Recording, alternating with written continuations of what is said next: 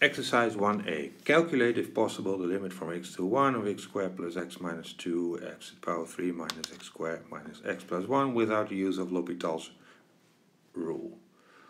Well, what we see, if we rewrite this fraction, then we see that the denominator goes to 0 and the numerator goes to 0.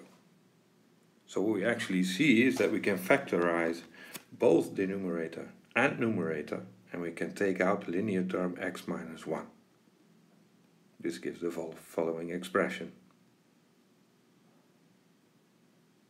Above we see x minus 1, x plus 2, and in the numerator we get x minus 1 times x squared minus 1.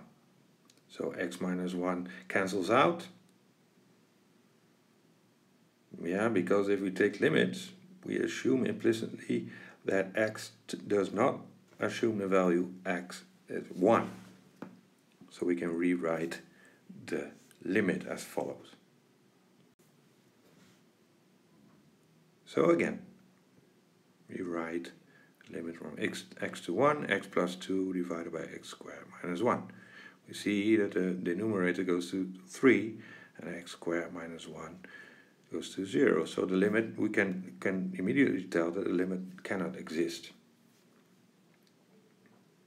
Can we say anything about direction? Well, let us approach 1 from the right, indicated by 1 plus. And we still see that the numerator is larger than 0 and approaches 0.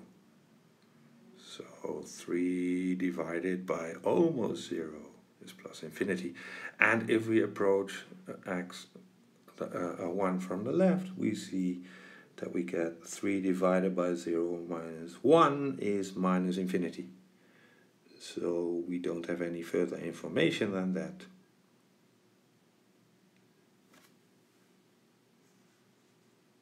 The value of the limit.